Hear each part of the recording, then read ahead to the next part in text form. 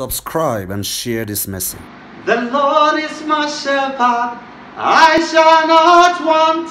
He makes me to lie down in green pastures. He leadeth me beside the still waters. I will praise you forevermore. The Lord is your shepherd, you shall not want. He makes you to lie down in green pastures. He leadeth you beside the still waters. He restores your soul.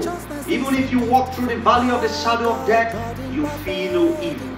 For the Lord is with you. With his rod and his staff, he comforts you. He prepared the table before you in the presence of your enemies.